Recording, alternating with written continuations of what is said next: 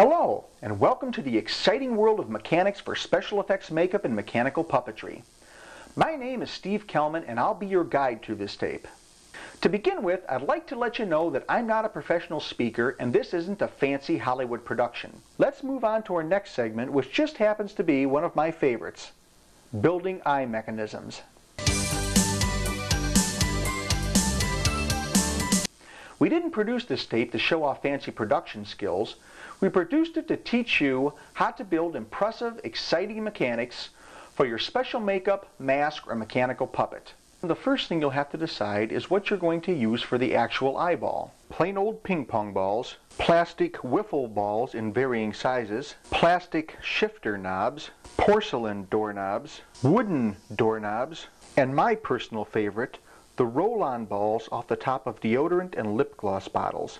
The next decision you'll have to make is how you'll be mounting your eyes. I'd like to be able to say you can use everything but the kitchen sink, but that's not true.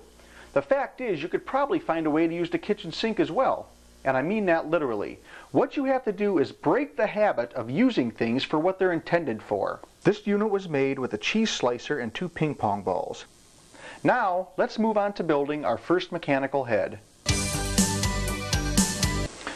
When planning this first head that we're going to build, the first thing I did was fill out a design sheet like the one we looked at earlier in the video.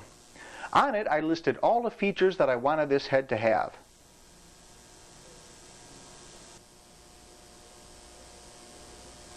I found this to be a very good sculpt.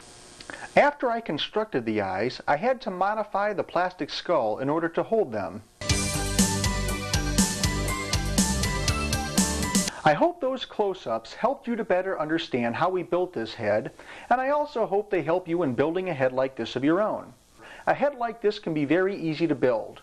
This whole head only cost about $35 to put together. Well, that just about wraps it up for Volume 1 of Mechanics for Special Effects Makeup and Mechanical Puppetry. But before I say goodbye, there's a few last things I'd like to show you.